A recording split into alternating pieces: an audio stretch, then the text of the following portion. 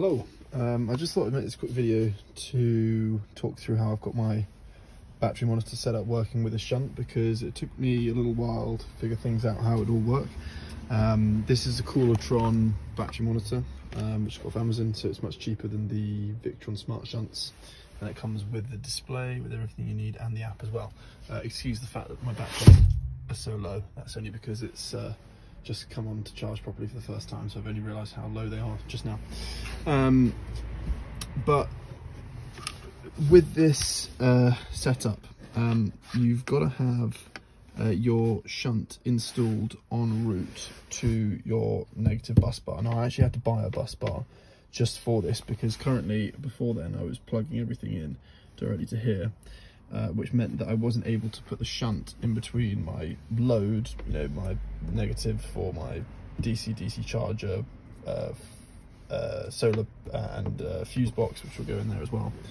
That wasn't possible to have it sort of in line, as it were, without having a bus bar. If everything was just sat on here, then it wouldn't have been able to see all of that, and I wouldn't be getting the useful information I'm getting now, like how many amps my solar generates, which I can cross-reference with my solar charge controller, and is actually very accurate. So right now on my negative, I've just got the shunt, and then I've got my ground. That's it. I'm not entirely sure if that is the correct place to ground, or if you should ground it from here. I've asked online, and people have said it doesn't make a difference. So once you've got that going out to your shunt, that wires in, that's all fine. Then you've got your cable here, which is the brains, and that plugs into, on this model, kind of plugs into this current sensor here. You've got a few other things that you can plug in as well, like a temperature sensor, which I've currently got sellotaped onto the battery. And you can see I'm getting 17 degrees at the moment, and I held it in my hand and it does go up as you'd expect. And you've also got the display, which plugs straight into the back of the display. Again, this probably isn't going to be the final resting place for this. So there's a bus outside, let me shut this. And then finally you've got this bit. Now this bit was a little bit more confusing, and I had to sort of semi-figure it out because I didn't see it obviously anywhere.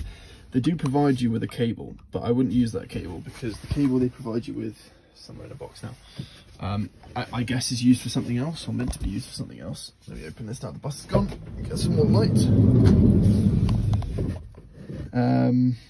So this is where you need to put the positive from your battery terminal. So here you can see you've got the battery, it's just a 1.5mm squared cable going straight into the box which they provide you, and without that obviously it doesn't work, which was not too obvious, and there's not that many videos about actually installing these Koolertron ones, or Junctek, I think they're called, Junctek, Koolertron, I'm not sure.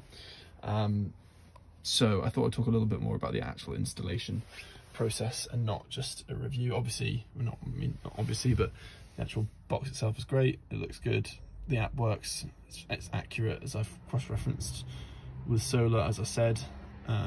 So yeah, very happy with that. But the main part of this video was just talking about the actual installation and setup, because yeah, I didn't think the other videos on YouTube did a very good job of explaining that.